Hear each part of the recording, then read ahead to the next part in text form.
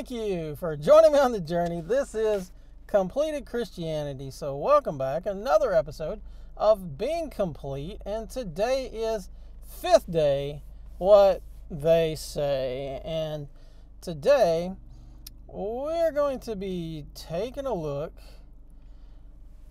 at a particular ministry that's been a pretty big ministry in the Torah observant space, and at one point they went way on the too far side, off the road into the ditch, with promoting people who were promoting things from the Kabbalah and the Zohar.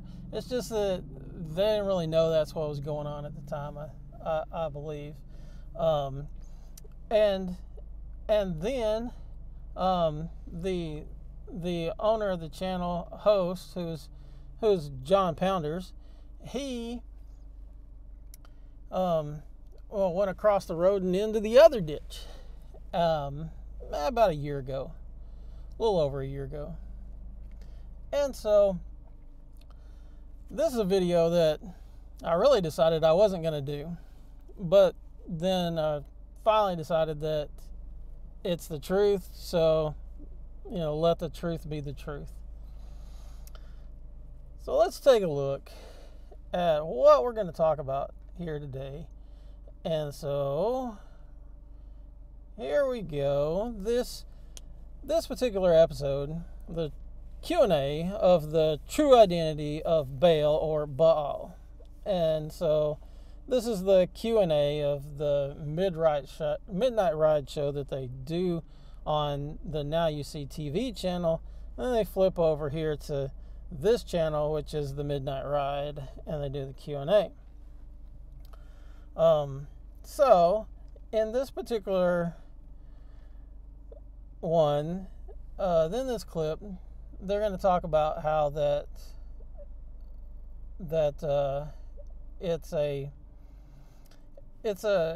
it's a fallacy to say that, that Lord means Baal, or that Baal means Lord, and that there's something wrong with that. So let this play, and I'll stop it here and there. And one thing, this has nothing to do with what you just said, but I see this comment a lot that Baal means Lord in English. And I think it's really important to understand the significance of Baal being a public figure, a person, actual thing, versus a title. Because Baal and Lord are a title. I mean, they are a title. It means a master of the owner, the one who leads, like the king. And I think that the sacred namers like to use that and push that. But okay, so it's kind of going against the idea that you shouldn't use the term Lord, because it refers to Baal or Baal, and then he hits sacred namers, and sacred namers is something you gotta define, because everybody's a sacred namer, because there's a sacred name, and the scripture talks about a sacred name. It says that there is one name under heaven by which men might be saved. And so this name, we shouldn't be seeking to change this name or to render this name in any other language. We've talked about this before. I've talked about this before. We don't do this with any other thing. It's like Mikhail Gorbachev. We don't change his name to like Michael Gordon or something like that, something that's more English sounding. His name is his name. And so the biggest crowd of sacred namers is Christians, because if you say that the name is anything other than Jesus, the name that they've received, then they can't deal with that. They can't handle that, because it's all about the name of Jesus, the name of Jesus, the name of Jesus. And so they're sacred namers by definition. And so are these guys, because they're saying that that there's a particular name, and they're going against other names. So that's by definition a sacred namer. Myself, is there a sacred name? Yes. Okay. Is there a particular pronunciation of that sacred name that you have to have? Well, no, there's not a particular pronunciation. So like Yahweh or Yahuwah or Yahuwah, these are pronunciations all of the same name. They're not a different name. But when you take the name of the Messiah, you go from Yahshua, Joshua, Yeshua. You go from Yeshua, Yahshua to Jesus. That's a completely different name because it's something that's been transliterated into another name to create a completely different word. And not only that, it's then passed through. It's transliterated into Greek, then passed through Latin, and then anglicized, and then we have it in our modern English. So there's quite a big gap there. So let this go on. You have to understand that Baal was an actual entity. It wasn't just a title. He was just like God's an actual entity. He's not just a title. He's an actual entity. So I just wanted to throw that out there for people. Yeah, so. That is such a good point. And the Hebrew rooters have to get you out of the King James Bible to root you. Okay, so Hebrew rooters and root you. Really by definition, these guys are still Hebrew rooters, even though they wouldn't say that, because Hebrew roots, where does it come from? It comes from that there's a Hebrew roots of Christianity. Now, other people have gone into other things. People have come into Hebrew roots, gone into other things like the Zohar, the Kabbalah, and things like that, Nag Hammadi texts, and so they get off the path rather than what is the actual Hebrew roots in the scripture. And then he says, so they can root you. And so that's very disrespectful. I hate to say, but it's very disrespectful to actually what the actual definition of Hebrew roots is. And they'll say, now, the names, don't you know, the name's been replaced in the King James Bible. The word Lord is a pagan name, and the word Baal means Lord, but why did he call himself Lord? Okay, so very few times in the inspired text of the original Hebrew, very few times is this word Lord used, and it's not used as Baal, it's used as Adonai in the Hebrew. And this is in a more ancient understanding is the name of it's the usage, the definition of it being a master. And so it's not quite the same word as it's used here, and the Father does use the word Baal of himself in Jeremiah 31, where he says, I'm a husband to you. The word husband is Baal, just like with Sarah whenever she calls Abram, her Lord, it's Baal. She's saying he's my husband, not Lord. That's just a translation error. And so she's saying he's her husband. And so these words, if you look them up, they have a different pronunciation phonetically, but it's the same spelling. The one is Baal and another one's Baal. So if you look them up in your lexicon or even Strong's, you get different pronunciations for these two words. And so there is a distinction in the phonetic language. And so he's kind of making fun of this, and let's go back and listen to it again. they'll the Hebrew rooters have to get you out of the King. He's in the actual entities, so I just wanted to throw that out there for people. Yeah, so.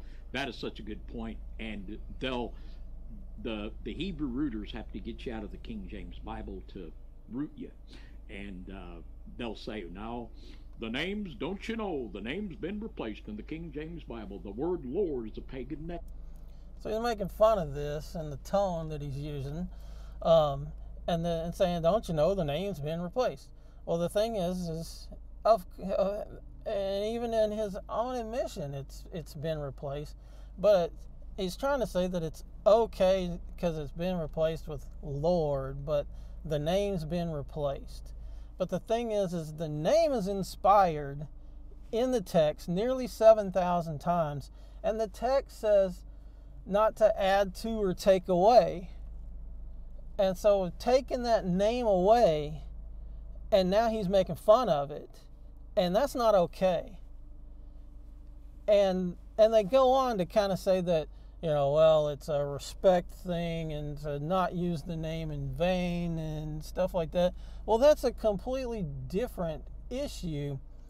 But the thing is the name in the original Hebrew text is inspired, the Yod-Heh-Wah-Heh, Yod-Heh-Vav-Heh, Yahweh. This is inspired into the text nearly 7,000 times, 6,823 times.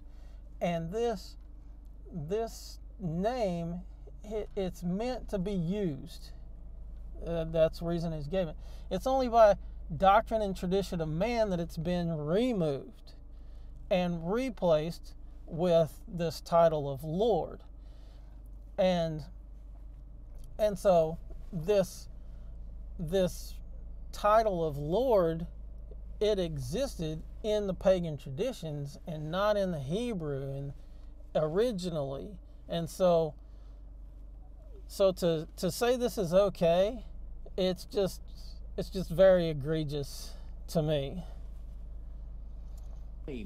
And the word Baal means Lord, but why did he call himself Lord?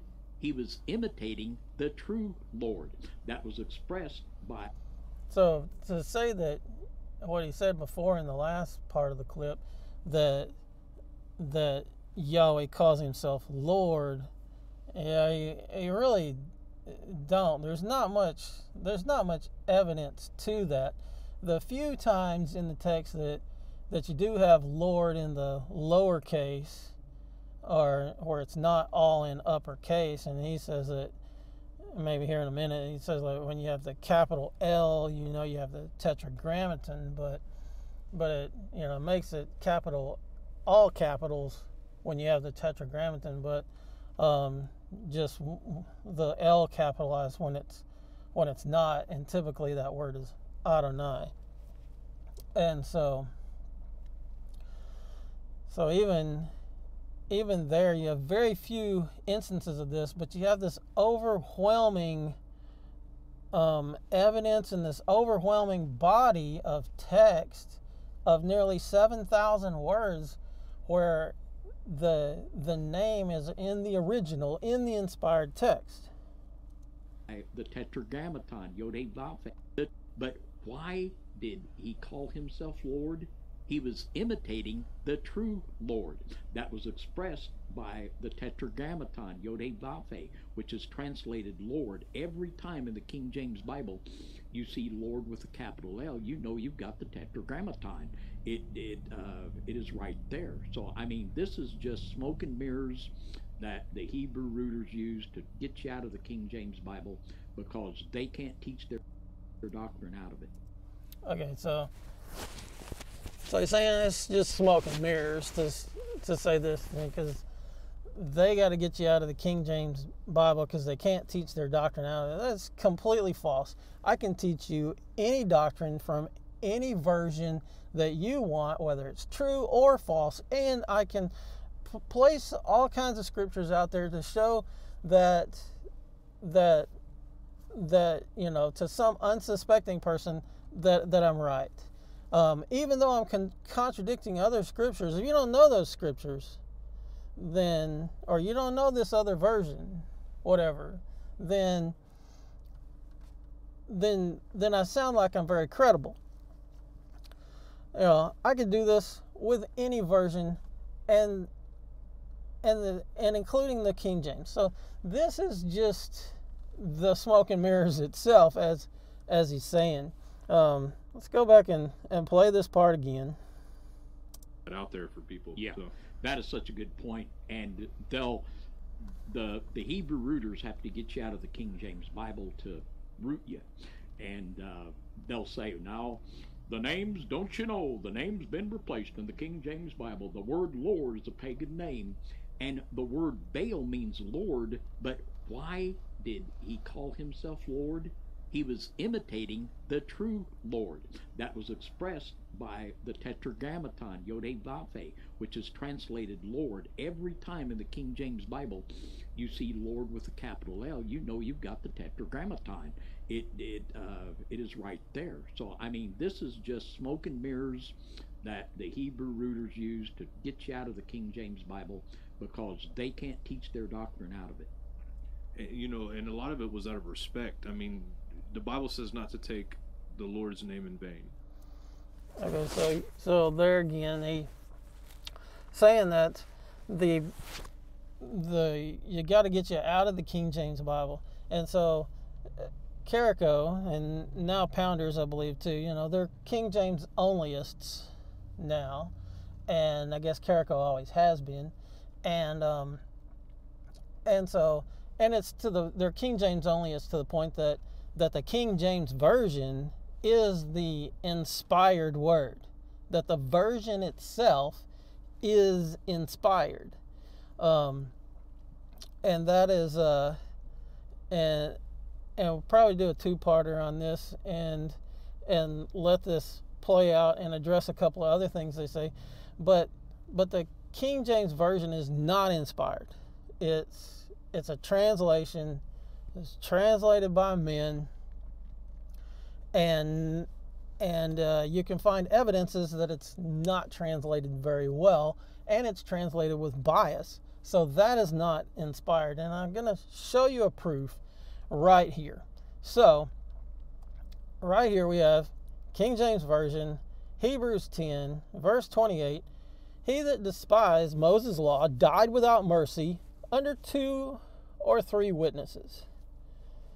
And so you can look it up in any lexicon, and this word where it says died, in any lexicon you'll find that in the Greek this is a present tense verb. And so it's been intentionally rendered here as past tense, so as to say that the law of Moses' law is past. It's over. It's done away with. We don't have to worry about that anymore. We're not concerned with that anymore. And so this has been done intentionally to show that it's past tense. Moses, he that despised Moses' law died without mercy under the 2 or 3 witnesses. Of how much sorer punishment, suppose you, that shall he be thought worthy, who hath trodden the Son of the Mighty One, trodden underfoot the Son of the Mighty One. So, in this, when you go to practically any other version other than in the NIV, I think the NIV is the only other one that translates this in the past tense. Every other version translates it the way it is in the Greek, which is present tense. And so in the Greek, this says something a lot different. And when we take a look at the Geneva Bible, it predates the King James by about 50 years.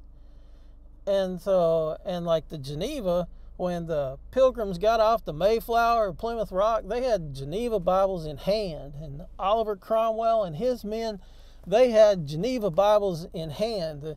The Geneva Bible was the Bible of the Reformation. It was the Bible of the 16th century. And it fell out of use in the 17th century being replaced by the King James, and this should have never happened. The Geneva Bible as a whole is clearly superior to the King James. Although many people like to say the opposite, because the Geneva is so much more literal and harder to read. So it says, he that despises Moses' law dieth or dies, present tense. He that despises Moses' law dies without mercy under 2 or 3 witnesses. Of how much sorer punishment, suppose you, that he be worthy which treads under foot the Son of the Mighty One, and counts the blood of the testament as an unholy thing, wherewith he was sanctified. So, this predates the King James, and they get it right. But the King James translation changes it, and it's based on bias, and it's based on doctrine. It's not based on text, and so therefore it's not inspired, and it's not the Bible, as the King James onlyists want to say. It's the inspired word. It's just a translation. So when you take a look at this in the NASB, anyone who has set aside the law of Moses dies without mercy on the testimony of 2 or 3 witnesses. So right there they put it in present tense, just like it is in the Greek. And when we look at it in the Scriptures version, which like Carrico and Pounders, they've called this version a demonically inspired version. But no version is perfect, because it all has bias that creeps in, and the King James is not unlike any other. It's not inspired. So the Scriptures version, anyone who has disregarded the Torah of Moshe dies without compassion on the witness of 2 or 3 witnesses. So they get it right here too.